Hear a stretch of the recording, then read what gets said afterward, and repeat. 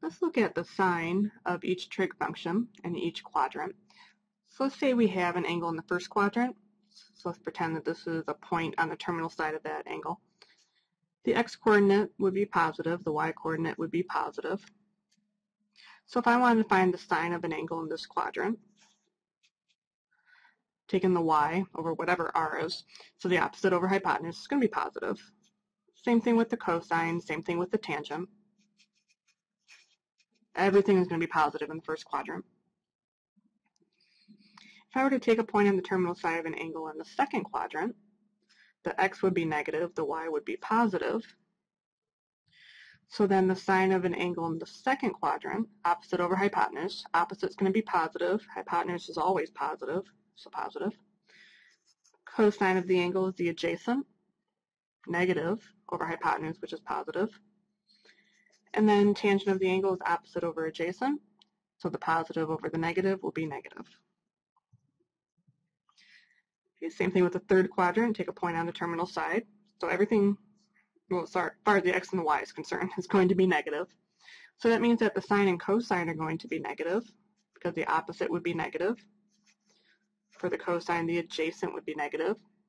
Hypotenuse is always positive. But then the tangent of the angle, opposite over adjacent, two negatives make a positive. In the fourth quadrant, x is positive, y is negative.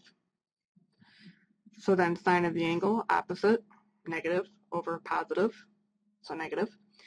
Cosine of the angle, adjacent, which is x, positive. And then tangent of the angle, opposite over adjacent, so negative over positive, this will be negative. Okay, keep in mind the reciprocals would also follow the same pattern. So to memorize this maybe in an easier way, let's focus on the things that are positive. So in the first quadrant, everything is positive. So in other words, all of these are positive. So I'm going to use A for all. In the second one, only the sine is positive. So I'm going to denote that with an S. In the third quadrant, only tangent is positive. So let me denote that with a T. In the fourth quadrant, only cosine, and its reciprocal, is positive. So let me denote that with a C.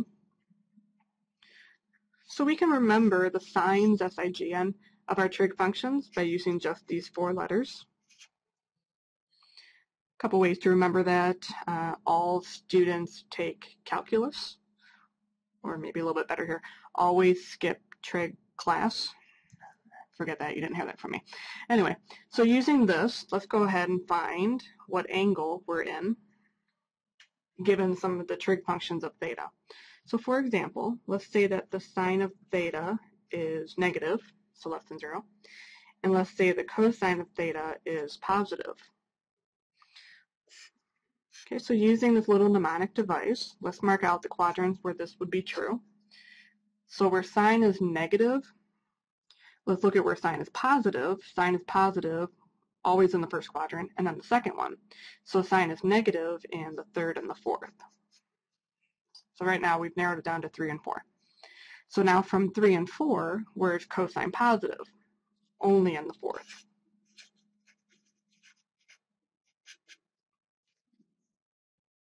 Okay, let's try another one. Let's say the secant of theta is negative, and let's say the tangent of theta is negative.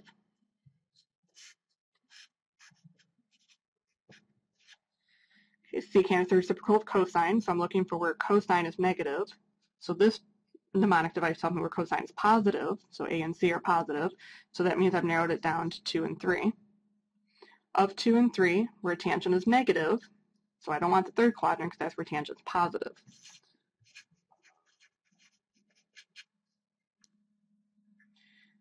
Okay, one more.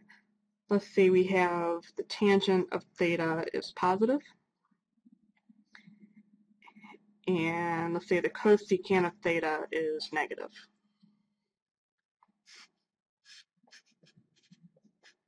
So again, looking for where tangent is positive, so looking for A and T. So it's either going to be 1 or 3. Between 1 and 3, cosecant, which is the reciprocal of sine, where sine is negative, would be quadrant 3.